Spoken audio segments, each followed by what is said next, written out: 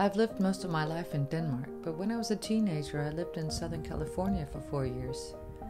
I didn't make that decision myself, of course. I was barely 14 years old. My parents, or rather my father, made that decision, and so I went to high school in a suburb of San Diego in the 1980s. Both my parents came from poor working-class families, and he wanted to make a better life for all of us in the States.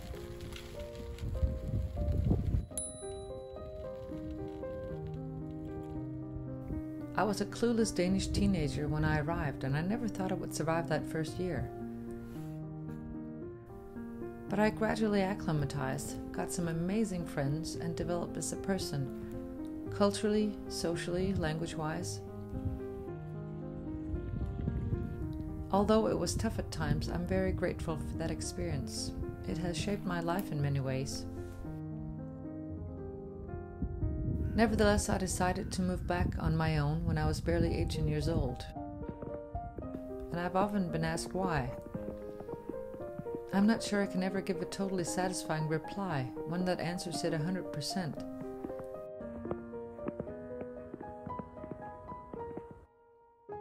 Some of the decisions we make based on our gut feelings can be hard to rationalize afterwards. We just know we don't belong in a particular place, in a particular job or relationship.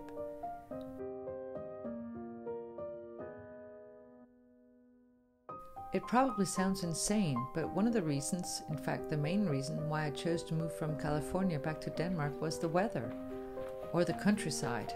More specifically, the lack of seasons. Eternal sunshine or eternal summer simply wasn't for me.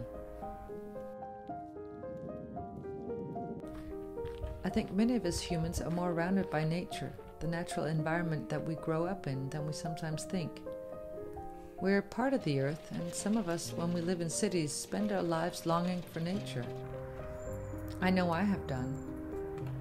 And although the Danish weather and countryside may not be spectacular compared to more dramatic landscapes, it does have variation, and it's what I grew up with until I was nearly 14.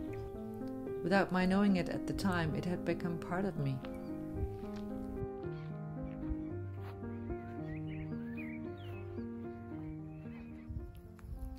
I had 2 friends who lived in Denmark for a number of years, but who eventually moved back to the countries they came from.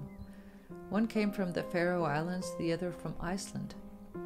I've visited both countries, and I've seen with my own eyes how different the landscapes of them are compared to Denmark.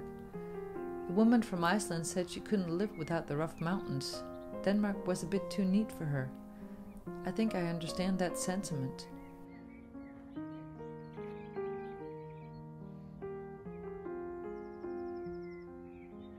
I'm not actually an especially patriotic person. I love traveling, seeing other countries, meeting people from different cultures.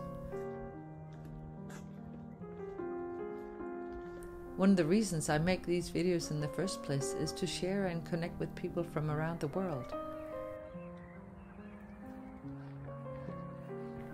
And a part of me still misses the US, but I had to make a choice.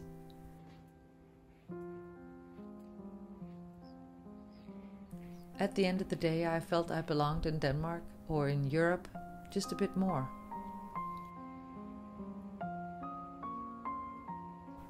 That doesn't mean I'm always happy with my country, and like many people, I sometimes fantasize about living elsewhere. In southern England, for example, or in northern Sweden. Instead, I have a Swedish house and read a lot of English books and watch YouTube videos that explore other kinds of lives, which I imagine is something many of us do. If I had to pin down some of the things I appreciate the most in Denmark today, it would be the bicycle paths and the option to go from A to B on a bike, not always in a car. The fact that Denmark is a small country and so nature is never very far away.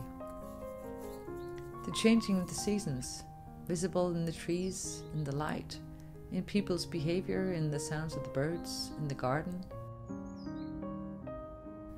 Having a garden with trees and grass and flowers, seeing it change from autumn to winter to spring to summer. And finally, having houses around me that are not all new, knowing that people have lived here for hundreds of years.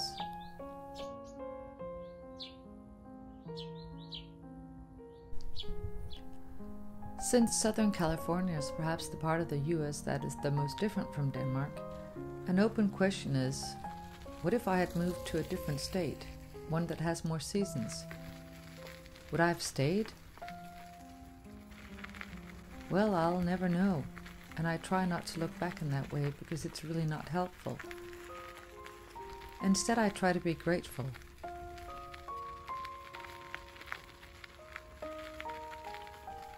It's so many years ago now, but I'm still reminded of it every now and then, especially when the seasons change, because for a while there, I didn't have them.